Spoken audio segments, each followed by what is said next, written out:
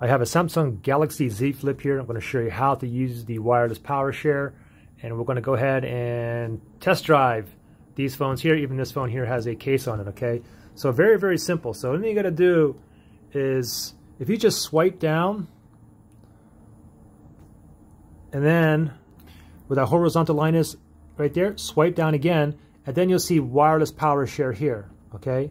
So now if you just tap and hold, this will bring you into the settings, and you can see down here, by default, it's set to 30%. So once your phone, your Z Flip goes down to 30%, it's not going to be able to wirelessly charge anymore. But you can always change this number as well as if you wish. Anyways, let's go ahead and let's wirelessly charge some of these phones here. So let me just go down, and now I'm just going to go ahead and just tap on this.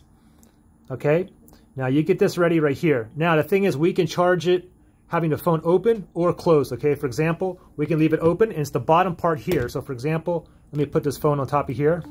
This is a Samsung Galaxy S20, by the way. Yeah, no problem, it's charging, okay? We can also close it like that, and let's charge another phone. This is a Samsung Galaxy S9 here.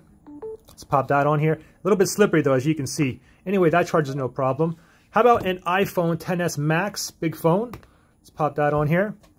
Let's see if that charges. Oh, let me bring it down a little bit more. There we go, it charges no problem. Now let's go ahead and charge a iPhone 11 Pro Max with a thick case on it. Let's see what happens. No problem. And of course, if you have a case on it, it doesn't slide as much as like these other phones. Okay, these other phones kind of like slide down. Anyways, pretty simple to do. And once you have it off for a little while, it'll automatically switch off the PowerShare mode. So pretty much it.